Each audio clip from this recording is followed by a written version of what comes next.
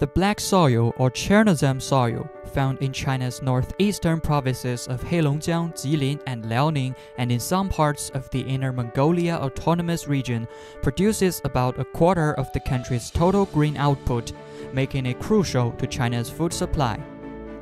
The typical black soil area in Heilongjiang province, known as China's Green Barn, is approximately 10.4 million hectares, accounting for 56.1% of northeast China's total black soil area. However, excessive reclamation has eroded the soil's nutrients, and its Chernozem layer is thinning out, posing a threat to China's ecological security and sustainable agricultural development.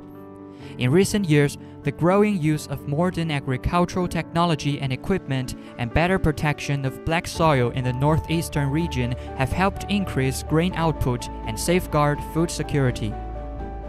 这几年，我们采取测土配方施肥、重金属检测技术措施来加强黑土地保护。通过这些措施的应用，让肥药施入更加科学合理，以此来不断提升黑土地力，提高粮食产能。 测土配方施肥可以根据土壤、作物不同、肥料配方不同，具有针对性，避免肥料浪费，节约成本，增加效益。